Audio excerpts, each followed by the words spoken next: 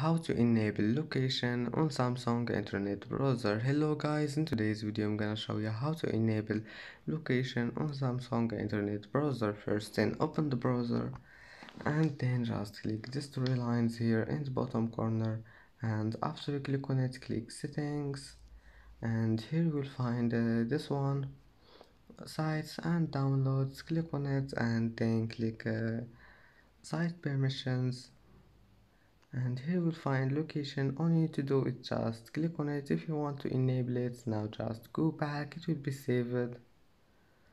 And that's how to enable location on a Samsung Internet Browser. And that's it for today's video.